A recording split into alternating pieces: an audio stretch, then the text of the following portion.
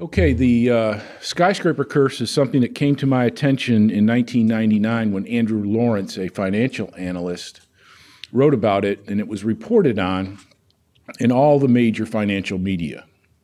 And the financial media was kind of skeptical of this notion that somehow the building of a world record-setting skyscraper would cause a world economic crisis. It sounds really far-fetched, and it actually is pretty far-fetched in a very specific regard.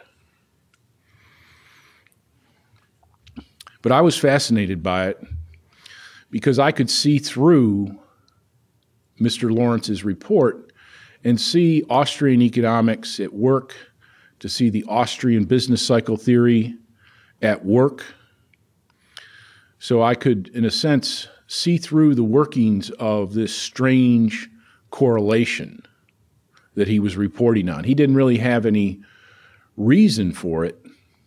He considered it, might be just random luck.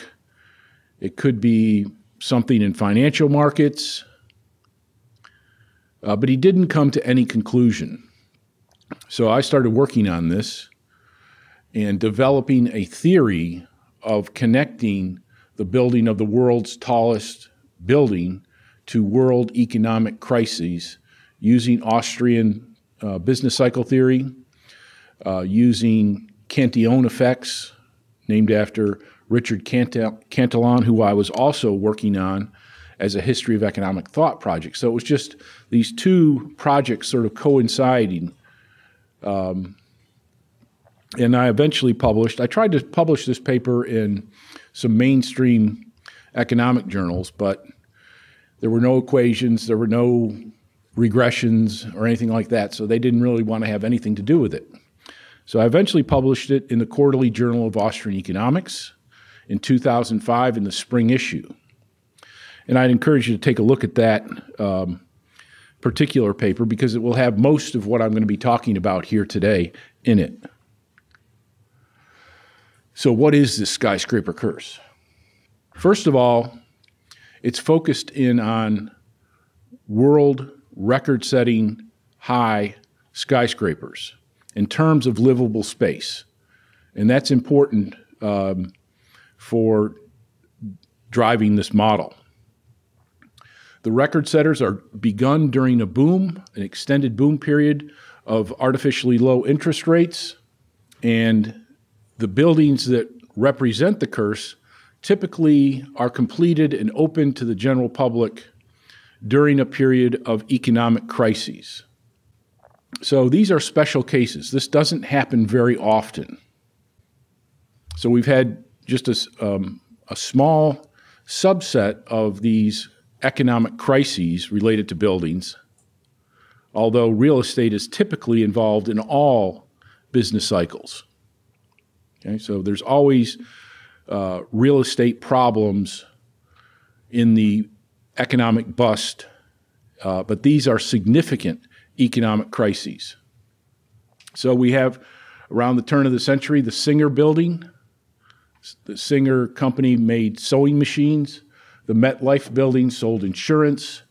They were begun in 1905 and 1906. Then there was the panic of 1907, just as these buildings were setting new records, and then they opened in 1908 and 1909. Then there was the Woolworth building in 1913, and this was a case that Lawrence said was the exception to the rule because there was no economic crisis. And does anybody know, not you, but does anybody else know why there was no economic crisis with the Woolworth building setting a new record in 1913? Yes, sir. World War I. World War I. Okay. I've asked that question in the past, and no one's actually come up with the answer. So, good job. Prior to the completion of the Woolworth building, the American economy went into one of the worst recessions that it had ever experienced. But very quickly, because Europe was at war with itself, all the major European powers began a war in 1914, so they were buying military equipment, metal, weapons, and so forth. And that dragged the U.S. economy out of that very bad recession.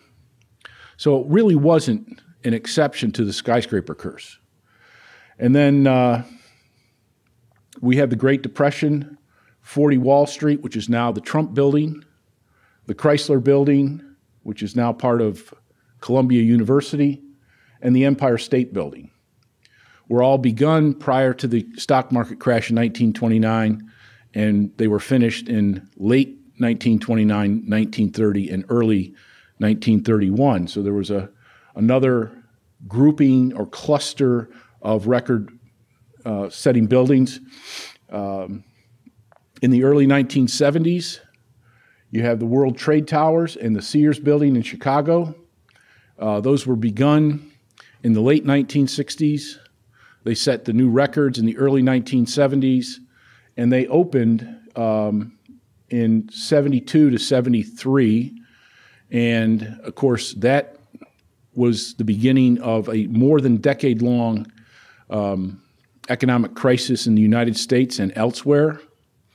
It's often referred to the stagflation of the 1970s, but it's something that saw, well, for example, there was a severe recession in early 1970s. It was so bad that we actually went off the gold standard because of it. Wage and price controls were imposed in 1971. There was all sorts of economic problems in the 1970s, and that continued on until the early 1980s, when unemployment was over 10%, interest rates were over 15%. And then, again, there's more record buildings here in Asia, the Asian financial crisis and the Petronas Towers, the tech stock bubble in Taipei 101 in Taiwan, the housing bubble and the financial crisis in 2007, 2008. The Burj Khalifa Tower was opened in Dubai, setting a world record.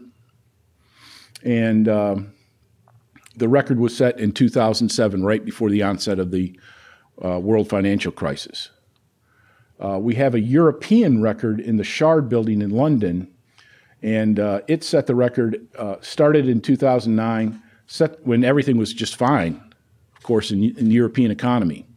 But when it set the record in 2012, of course, you had the European debt crisis, the pigs crisis, where you have, a third of the countries of Western Europe facing a very severe debt crisis.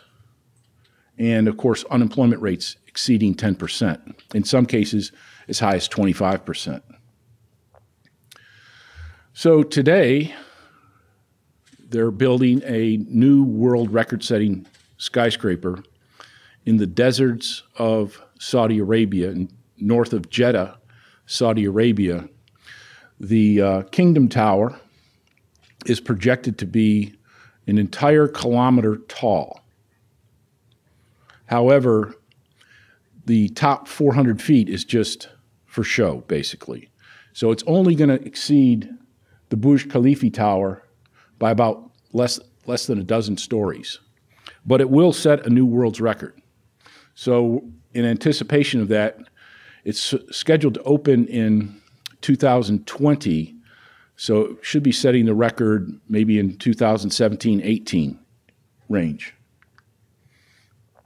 So how do we get the linkage from the skyscraper curse to the Austrian theory of the business cycle? Well, the Austrian theory of the business cycle is dependent upon low interest rates, artificially reduced interest rates. Okay, that's the driving force that fools entrepreneurs into making the wrong kind of investments in the economy, or male investments in the economy. So that's the engine that's driving this whole phenomenon. And in the skyscraper curse, The only difference between the skyscraper curse and the normal business cycle is that interest rates are held low for an extended period of time and well below what would be market-determined interest rates. So the central bank determined interest rate is lower than what would occur if it was completely market-driven. So these artificial interest rates have three influences on business and entrepreneurs, and ultimately this is going to create the skyscraper curse. The first effect is on interest rates and land prices.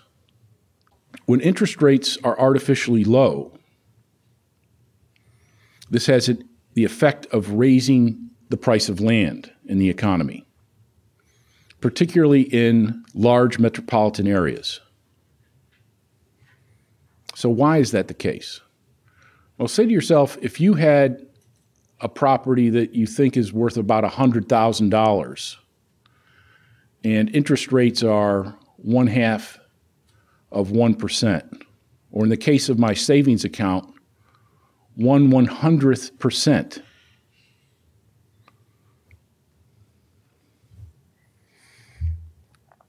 So when interest rates are very low, the idea of selling your property and then putting the money in the bank is not a really great alternative. So you're more reluctant to sell than if interest rates were 10%, so that if you put the money in the bank, you would be earning an income of $10,000 a year. So all of a sudden, with high interest rates, you're more willing to sell. And so that puts a downward pressure on land prices. When the interest rates are very, very low, people are reluctant to sell their land, and so the price of land goes up. What does that have, and what kind of effect does that have? Well, if land prices are very high, then developers, whether you're building skyscrapers or whatever, if you're building houses, it doesn't matter what you're building. If land prices are higher, you're going to have to put more square feet of usable space onto that property in order to make it profitable. So if Mama Goldberg's a very valuable piece of land over here, if you were to buy that property and tear it down and to build something on it, well, I'd estimate that they'd probably charge you over $1 million for that piece of land. So any new developer would have an incentive to build not just one story, but maybe 3 or 4 stories on that piece of property. And if you look around Auburn right now, what you'll notice is a lot of construction. And all the new construction is all higher in terms of being taller than the old construction. There's one building in downtown Auburn on College Street. It's, I think, 5 stories high, and it's a white building, and there's retail on the first floor, and then there's apartments on the remaining floors. That was built in 2007 during the housing bubble, and that's really the tallest building outside of the university in this area. But now they're building multiple 4- and 5-story buildings throughout the downtown Auburn area. So interest rates are low. Developers want to develop, but because the price of land is so high, they're building taller. The second effect is the effect of the interest rate, and in this case a low interest rate, on the size of firms in an economy. When interest rates are very low, what you see on Wall Street is lots of mergers and acquisitions of small companies becoming larger companies through mergers, acquisitions, or simply just expanding the firm itself through investment. So what does that do? Well, larger companies require more centralized services. So if you look at an old-fashioned dairy farm from a century ago, you'd see a farmer and his family, a small plot of land, and a small number of cows milked, sent to a dairy. There's no need for HR. There's no need for marketing. There's no need for payroll. There's no, you don't have those functions in a small firm. But all of a sudden, if you go to a modern dairy, you're going to find a massive operation in multiple locations. And that kind of dairy does need accounting. It does need management. It does need someone to do the payroll. It does need marketing services. So with larger firms, you have more need for headquarters, and headquarters increases the demand for larger buildings in urban areas. The third effect is that lower interest rates in terms of causing these taller buildings, these record-setting buildings, means that you need all kinds of new technology. You can't just use the old existing technology. Some things have to be invented brand new in order to make these record-setting skyscrapers work. Okay, so you need new kinds of elevators. So in recent years, with like the Burj Khalifa Tower, they have 3-story elevators. So there's like 3 cabs, one on top of one another. So that if you're going to the 67th floor, you get on in a special elevator forward it's going to go to the 63rd, 64th, and 65th story. So you've got a new technology there. They've just recently invented a new cable to pull the elevator up. If you use the old standard steel cable for the Burj Khalifa Tower, the cable itself would weigh 40,000 pounds. Okay, so that would obviously create an enormous need for a tremendous amount of power to get that cable up and down just itself. So somebody in Finland invented a new cable that only weighs about 2,000 pounds.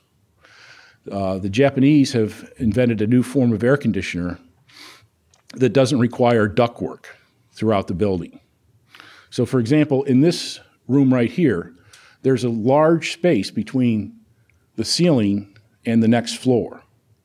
I think it's about 18 inches to 2 feet, and so that the ductwork can be run throughout the building. With the Japanese system, they don't need that. All they have is a hose that goes from room to room, and it brings the Freon itself, not cold air, not cold water, not hot air or hot water, which is the traditional technology. They're just pumping the Freon from room to room so that there's no need for that space to run the ductwork. And of course, if you're talking about 200-story building and you have to run this much space just for the air conditioning system, obviously it's going to cost a lot more. So firms have to innovate. They have to produce new technologies ahead of their time, so to speak. And those new technologies require new factories, new delivery systems. So the economy, in other words, is getting advanced technology that otherwise wouldn't be needed because of these new, taller buildings. And so we're not looking just at these skyscrapers themselves. We're looking at what's happening throughout the entire economy. Okay, this is some of the articles that I wrote regarding the housing bubble. I started with, actually I had one before that, before the 2004 Mises Daily article. But I've been asked a lot of questions this week about the Austrian theory of the business cycle, and can you know a bubble is out there? Can you know there's trouble coming? And the scientific answer is that we cannot know for sure something is coming. But if you know Austrian theory of the business cycle, you can observe telltale signs and hints of what's coming forth in the economy. And in early June of 2004, at the beginning of the week on Sunday, I went walking around my neighborhood, And a friend of mine, colleague of mine at Auburn University, owned a rental house on one of the streets that I walk on. And it had a for sale sign and then sold on it. And I knew I was there the day before walking, and there was no for sale sign. So I was kind of curious. And I went to my colleague on Monday morning, and I said, what's up with your house over there? He said, well, on Sunday, which is the day I went walking, a friend of ours who was a real estate agent convinced us to sell the house.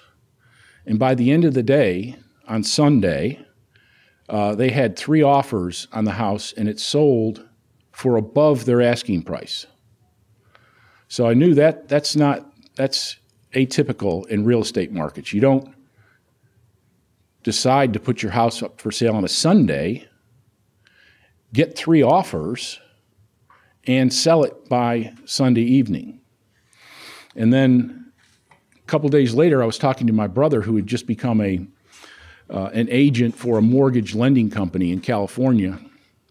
And he told me about his first day that he was able to offer his clients new financing on their houses, give them a lower payment, and hand them over $50,000 of equity out of their houses. He said, Mark, it's too good to be true. And I said, you're darn right it is too good to be true. And that's when I started writing the article. Now, in 2010, early 2010, CNN contacted me about the opening of the Burj Khalifa Tower. And so I sent him my work on the subject, and they pointed out that I wasn't surprised about the whole thing happening. And since then, there's been a pretty good amount of literature that's come out on the skyscraper curse, trying to figure it out by mainstream economists as well as Austrian economists. Greg Kaza, who's an Austrian economist and regularly publishes in the Quarterly Journal of Austrian Economics. He regularly comes to our research conference. He did the skyscraper curse for the state of Arkansas and the state of Michigan. So Razorbacks is the team name for the University of Arkansas, and Wolverines are the team names for the University of Michigan. So he was doing Michigan and Arkansas, looking at the tallest buildings in those states and comparing them to the business cycle, and he found a very good correlation between the two. Gunter Loeffler looked at skyscrapers and stock market returns. Jason Barr has written the most on this subject. He's written several papers from a mainstream econometric perspective, and he keeps on getting different answers using different data sets. He finds different reasons for the correlation between tower building and the economy. And I'll just highlight the last one that he did with a couple of colleagues, Mizrak and Munda from Rutgers University in New Jersey. Their paper, Skyscraper Height and the Business Cycle, Separating Myth from Reality. That didn't sound too good. And indeed, he basically attacks my 2005 paper and says that if you put the skyscraper curse to an empirical test, that it turns out skyscrapers do not cause business cycles. They looked at announcement dates and opening dates, and those were not correlated with gross domestic product. So they turned their attention to tall buildings in 4 countries and compared them with changes in real GDP per capita. And notice that none of these things, he's just looking at an ordinary business cycle, not economic crises type business cycles. And they found that using co-integration tests that show that GDP and height are co-integrated and share a common pattern. Therefore, they conclude that height does not predict cycles. They move together with temporary deviations due to builder competition near the peaks in the business cycle. And Lucas's paper here on why skyscrapers, a spatial economic approach, shows that lower interest rates increase land prices and wages. The higher opportunity cost of commuting leads to taller buildings, and this supports my original paper in 2005. Barr and his colleagues seem to draw the most opposing stance against the curse because he first showed that record-setting skyscrapers were the result in part of psychological factors such as builder competition, social status, and ego. Second, he showed that the date of the announcements and openings for record-setting skyscrapers does not fit the empirical pattern. And third, he shows empirically that skyscrapers do not curse or cause, but that some third factor or factors cause both skyscrapers and curses. And then The Economist magazine, after reading Barr's paper, decided that the skyscraper curse does not exist based on their evidence. Unfortunately, their evidence actually supports the skyscraper curse. We would never think to suggest that building a skyscraper would cause an economic crisis in and of itself. As a matter of fact, I spend most of the paper in 2005 detailing that the third factor is interest rates that are causing both the building of world record-setting skyscrapers and eventually an economic crisis. So apparently they didn't really read the paper in the first place, but we've had a devil of a time trying to correct this record because I sent a letter to the editor to The Economist and they didn't print it. 3 months later, they wrote me and said that they had misplaced my letter to the editor. So why would you write somebody 3 months later to say that you had misplaced something?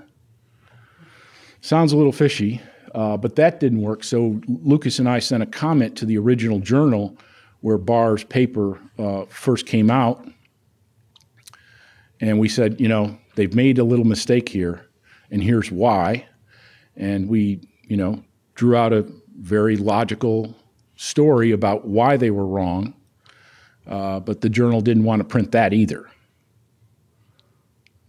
I guess it would have made them look bad to publish a fundamentally flawed paper in the first place. And even The Economist, it's kind of surprising.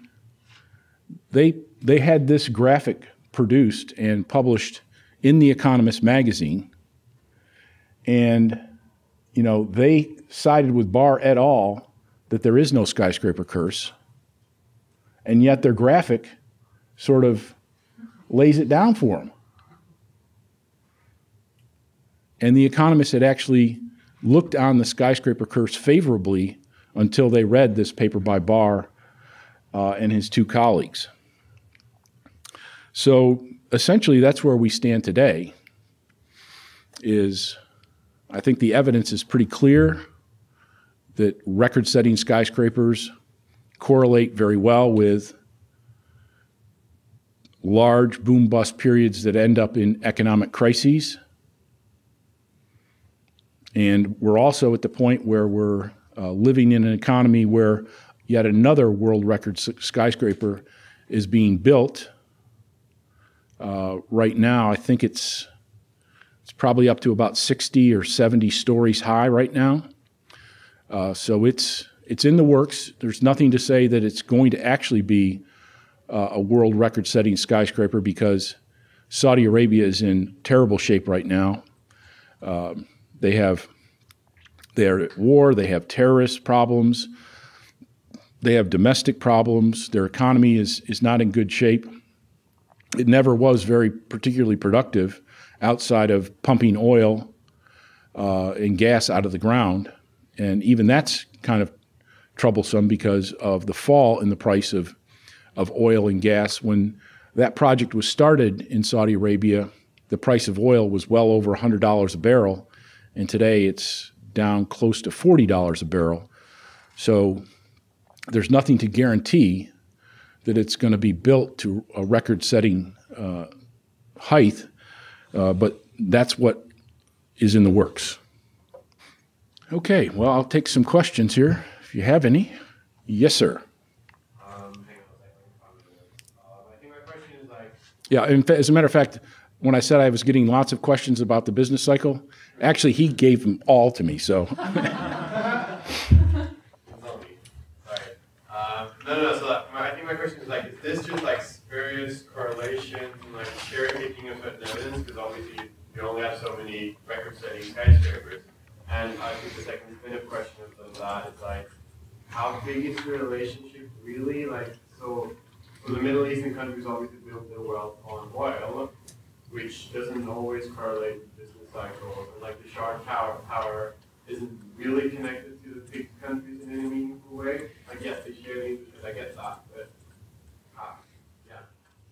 Well, spurious correlation just means that they just happen randomly and there's nothing connecting them. And that's the main reason why nobody really took Mr. Lawrence's skyscraper index very seriously, because most of these financial indicators that you might hear about do not really fundamentally determine the economy of the stock market. There's things like the January effect, where if stocks are up in January, then they'll be up for the year. And for a while, that held pretty much true in a large majority of the cases, but there's nothing real about that. And we expect that those kind of indicators peter out over time. The Super Bowl index, another spurious indicator, when they discovered it, when it was discovered by financial journalists in the late 1970s, it was almost perfect. That if a NFL team, NFC team won, then it'd be a good market, good year in the stock market. If the AFC team won the Super Bowl, it would be a bad year in the economy. So, you know, you've got to be skeptical of the skyscraper indicator, because so many of these other indicators just never made people money consistently. And so that's a possibility, but I think the connections of interest rates to how it transforms the economy, those are very well established connections in the fields of finance and real estate, and mergers and acquisitions. So those are all pretty straightforward causal factors that play a role in this model. Now, I have gone back into the 19th century and have shown that earlier record-setting skyscrapers also coincided with business panics, economic crises, and those kind of things. So we've actually been able to take the skyscraper indicator, which started with the panic of 1907, the Depression, the stagflation of the 1970s, and the Asian financial crisis, and we've been able to bring it forward in time to more recent records. We've corrected the record on the Woolworth building, and we've gone back into the late 19th century and found other correlations. So the number of skyscraper curse events has actually increased, and we haven't been running into the same sort of problem like the Super Bowl has, where its reliability continues to go down over time. But, you know, the randomness of building a world record-setting skyscraper, I think it makes you uneasy about these sort of things, because it's not a mechanical thing. And it's more of a unique, these are more like unique, independent events. Yes, sir. Well, with New York rebuilding or doing the Freedom Tower, do you think based upon your research that could possibly happen? The crash or business? Well, the Freedom Tower, or I think it's called just simply the World Trade Center now, set a new record in North America. But in order to get the record for North America, they included a 400-foot television transmission tower on top of it. And that's not livable space. It doesn't require any new technology. And so I never expected the Freedom Tower, as it was called back then, to ignite a world economic crisis, because it wasn't a genuine world record. Yes, sir. So it looked like there were a couple of aspects to what you were saying. Obviously, there's the specifically world record super skyscrapers, but then we're also talking about sort of more local level. We've got 5 levels to our building instead of 2 or 3 as typical. Do you think it'd be possible to just expand this argument out? I mean, as long as it's just world record skyscrapers, there's always going to be some skepticism of, well, maybe you're kind of just getting lucky here sometimes.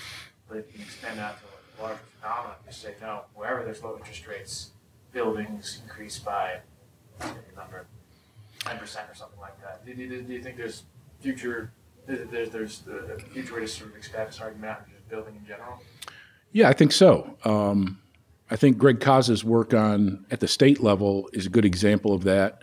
And I think we've seen a number of continental records, like the Shard, coincide with more localized economic crises. So within a nation, within a state, within a continent, you're likely to see record buildings and more localized economic troubles. And also, people have speculated, well, how about corporate headquarters?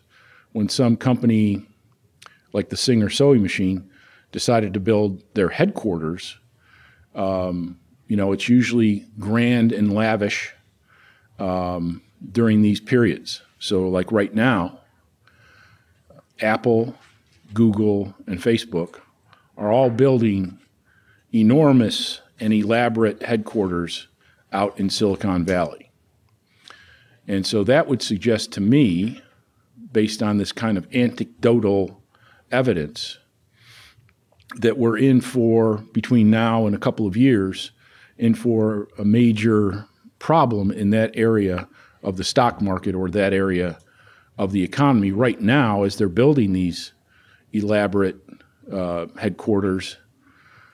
Google and Apple and Facebook have been at record high stock prices, record revenue. I just read yesterday that Apple has $181 billion in cash in overseas banks. $181 billion in cash outside the U.S. banking system. And it's not alone, it's just the company with the most cash in that form. So I think it does bleed over into things other than just world record-setting skyscrapers. So it's a good question. I have a more methodological, theoretical question. We're talking about a course, which is obviously a metaphor, and how it can combine with our praxeological framework, because we believe there is no historical loss. So how would you replace the word course with some other word to explain it in terms of science, scientific reason? That's a great question. Andrew Lawrence used the word curse because he couldn't figure out the real connection between one and the other. So he left it in kind of a mystical fashion, curse. like a witch doctor can curse you. Okay? And I haven't come up with anything specific other than, referring to the Skyscraper Index as a historical data, and the curse, is an economic crisis. Do you have any suggestions? I think that we could say that we observe some kind of tendency, but it doesn't tell us anything about the future. That it's not always. Maybe there can be some other other causes. Yeah, for example, normal economic development, normal economic growth and development in the absence of artificial interest rates would eventually get us to new records. But under normal economic times, without any monetary stimulus, businesses don't find it attractive to build new records because of the requirements. It gets more and more costly as you go higher. And all of a sudden, if your input suppliers are not coming up with innovations, then it's very expensive to build taller. Yes? So what you're saying about your brother with real estate going crazy, and then that's how you kind of knew in 2004 and 2005 that this was going to happen. My brother's girlfriend is a real estate market person and cannot hold on to property right now in northern New Jersey. So property values are at an all-time high, and they're regularly high because of this. And you're saying the new tower in Saudi is going to be 2017, 2018 completion, but 2020 opening. Is 2017 the prime time to get rid of your property to get the highest return, or what would, like before it takes a big dip, or will it be 2018, 2020? Well, I don't really know, obviously. And that's one of the things that Austrian theory makes us well aware of, is that we cannot know such things with certainty. We can't know that we're in a bubble. We can be pretty clear that we're in a bubble, but we can't know it. And I remember very vividly from June of 2004, for the next couple of years, people were asking me, what do I do? I mean, total strangers would call up and say, my wife is desperate to get into a house with, enough room for washer and dryer. And he's talking real low on the phone, like someone's might hear him. And I'm like, what can I tell you? I mean, I can't tell you when it's going to go down, how much it's going to go down, if it's going to go down. There are a lot of factors which might mitigate the ultimate effect. And I would say, real estate is continuing to go higher right now in most markets, and there's not a lot of reports at all that real estate is slowing down or going down throughout the economy. So it doesn't look like it's imminent, which is a good thing because I'm working on a book on all this stuff, and it's not done yet. But I'm working feverishly on this book. It's going to be called The Skyscraper Curse and Why Austrian Economists Have Been Getting the Business Cycle Right for 1 Century. Might have to shorten that title a little bit, but that's my working title. Thank you very much for your attention.